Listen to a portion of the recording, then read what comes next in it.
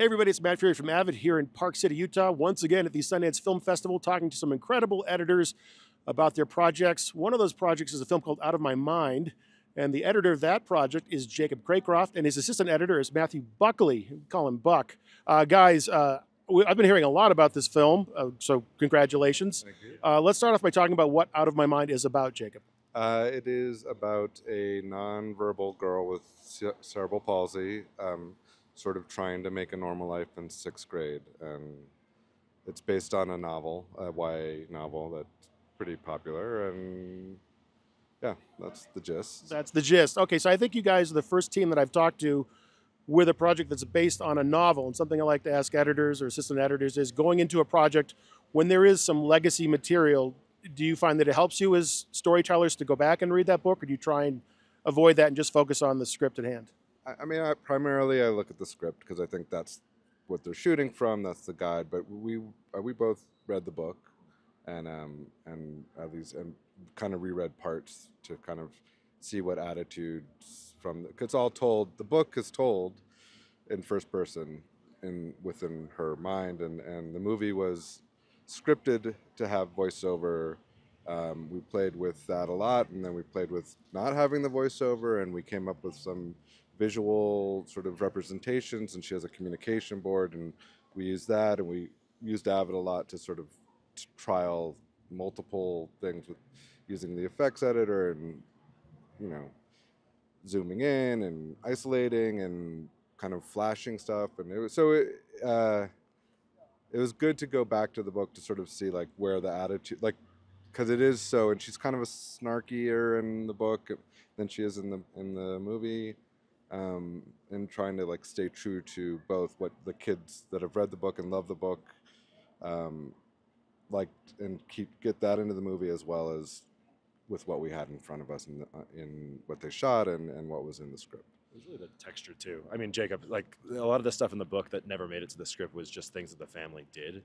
And it was really great that, I know Jacob, it was super important for him to make sure to pull that texture in. Yeah. So there's music taste, there's things from the father loves music, and it all just it helped us build the world out more that, can't always make it into the script, but Daniel did a great job with it. So it was just great having two sources to pull from.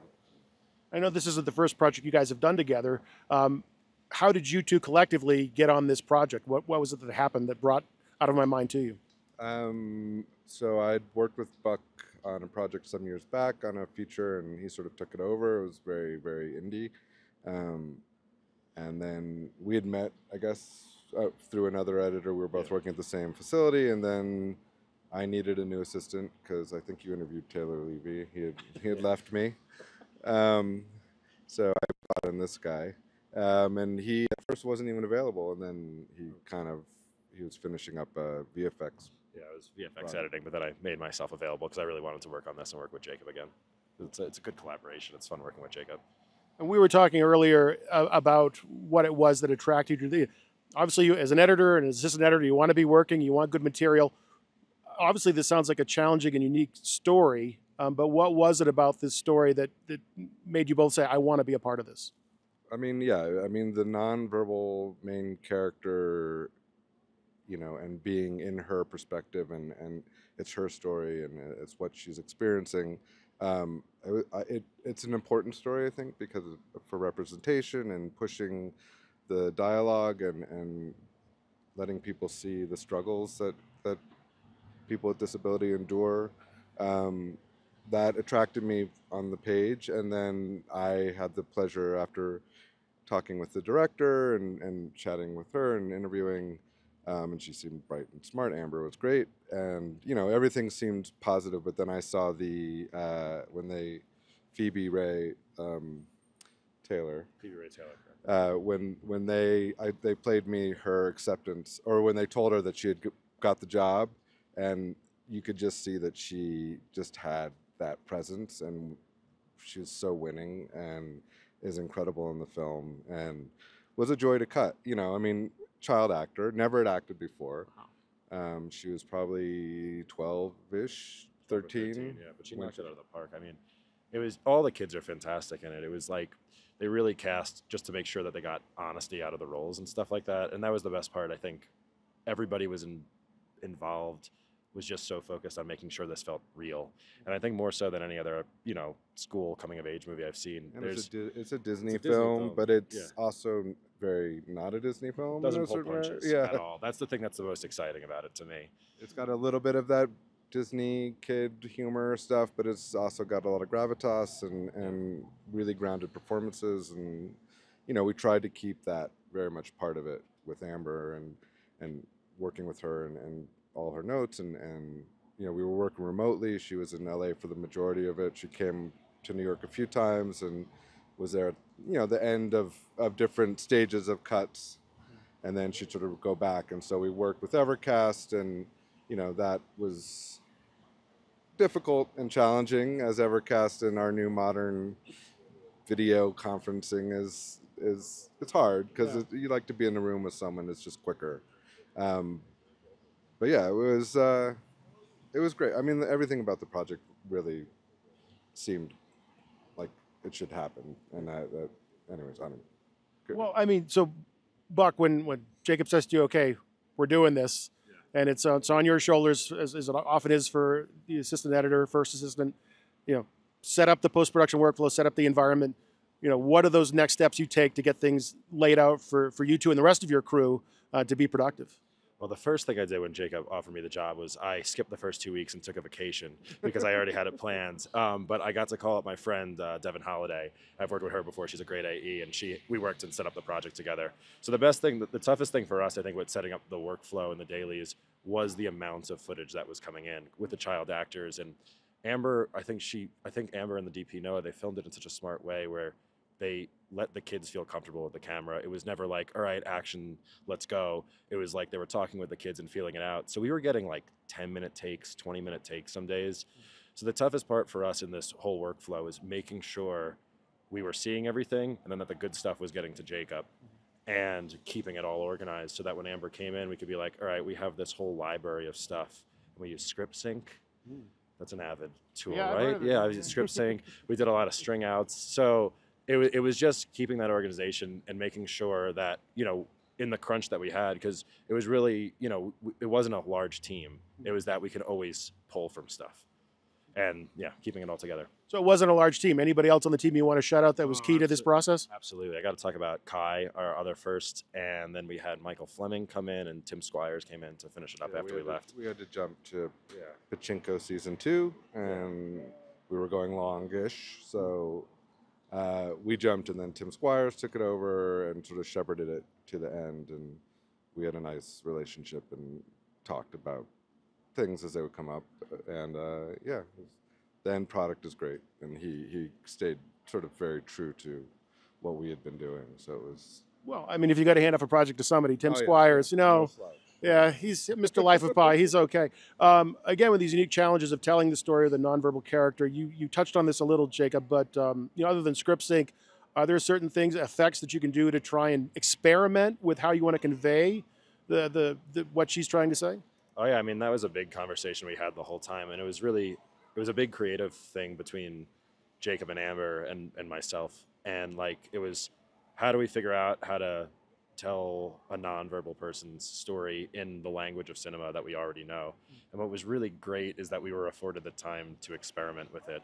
So, I mean, we were testing out just different ways to get inside her head, imagery and stuff. And some of that stayed on the screen, like Jacob was talking about earlier. Like, she has a communication board and we'd blow that up to the screen. And we tested out a lot of stuff with the effects palette. Like, how do we make this feel real? How do we make this feel like it's in her head? And, blurring effects, blow-ups, movement, sound, all that stuff. And I think we found a good middle ground between all the stuff that we worked on with it.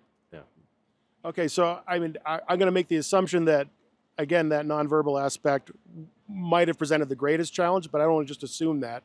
So I want to ask you guys, what was the biggest challenge for each of you in terms of working on Out of My Mind? What was the biggest challenge? I mean, there are many verbal people in the script, and I think it was finding the balance of keeping it grounded, letting the humor play, getting the pathos, getting the stuff that's hard feel hard, and real, and not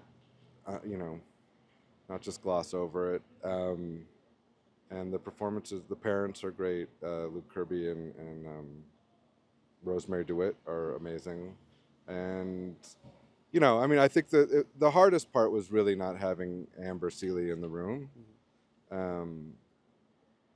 the whole time, but between like passing cuts back and forth and sharing, you know, and then doing stuff over Evercast, you know, we got there, but we played a lot. It was just there was a lot of back and forth. More. It would have been faster in the room. That's all I could say.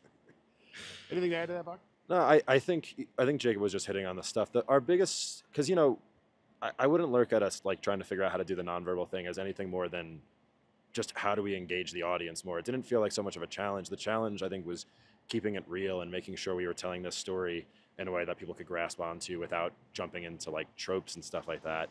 But the best thing we had, and it was a huge challenge, but we just had so much trust from Amber, and I had trust from Jacob and from the producers. Buck did. I mean, I was sort of the story guy. I did most of the editing, but there was the Disney elements, and Buck was sort of raised in that, and I'm a little too old for the Disney Channel generation, so I would lean on Buck to sort of be like, what do you think? Is this gonna fly? And then like Buck did there's a game show, a quiz show that the kids are involved in, and it's like community, it's like, you know, local access. Public access. Actually, that was a big, we got so much footage. We got like 5 cameras for a few days because they go on a game show. So we'd get 2 of the Alexa 65s, and then we'd get 3 broadcast cameras. So we had these like massive group clips that were running like 30 minutes long because they'd run the whole scene.